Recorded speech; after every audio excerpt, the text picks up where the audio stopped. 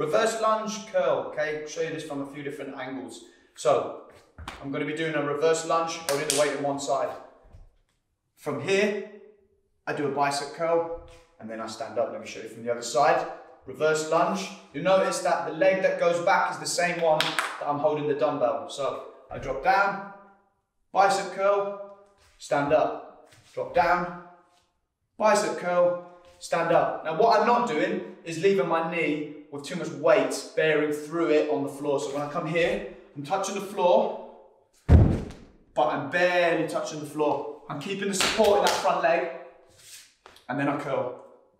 And that's purely because if you put too much weight on this, well, I don't want you to damage it, your precious little knees.